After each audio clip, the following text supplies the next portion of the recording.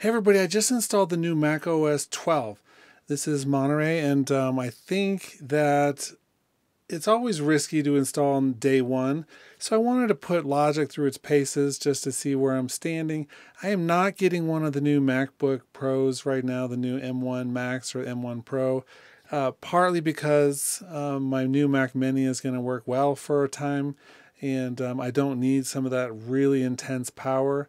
And just to kind of reassure myself, I'm loaded up kind of a max session type situation.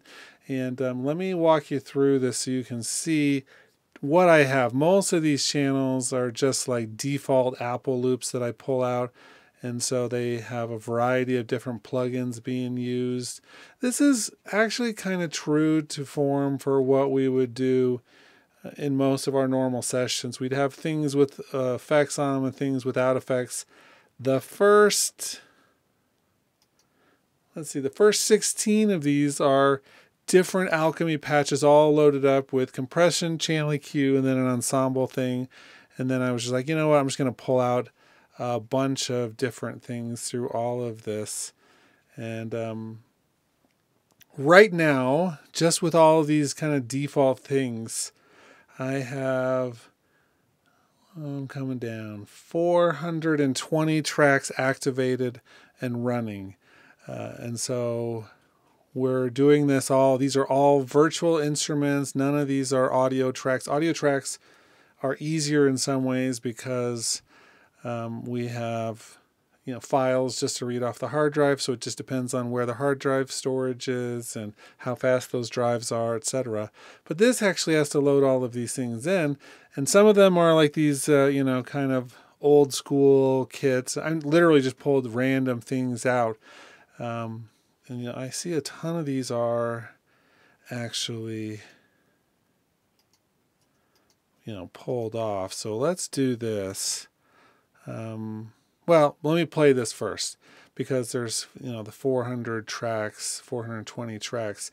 You can see just in a stagnant position, we're looking at about 50% minus one. One of them at the very end is down to nothing. And so let's push play. Of course, the sound is turned down on almost all of them, so that way we don't just have like distorted garbage coming out.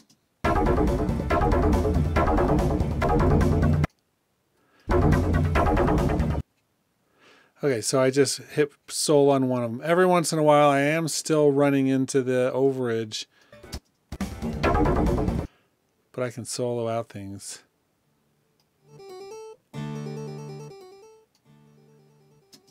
Just want to show you that they're all actually playing. It's not like this is just like defunct and just pretending. All of these are actually doing stuff. Oh, we're going to hit that one. So this is about my threshold right now. With this just kind of really basic setup, we're at 420. I can get it to play and it moves along, but every once in a while it still will do that. If I go take this down, and let's do that. Let's take this down to like 300 tracks. And I mean, these are really big numbers. I want everyone to be clear about a couple things. I don't use more than 300 tracks on any of my sessions. I don't.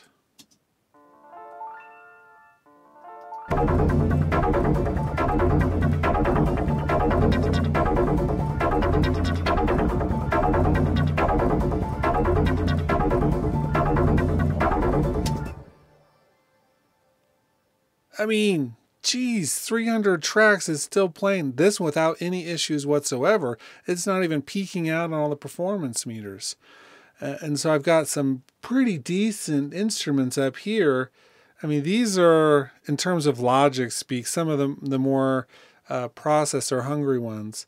Again, I'm not even usually running 16 of these.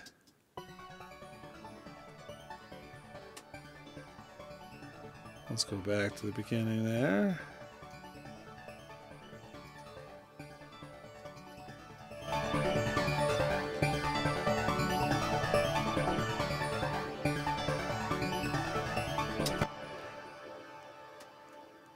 I mean, Jiminy Cricket, we're talking a lot of stuff happening here.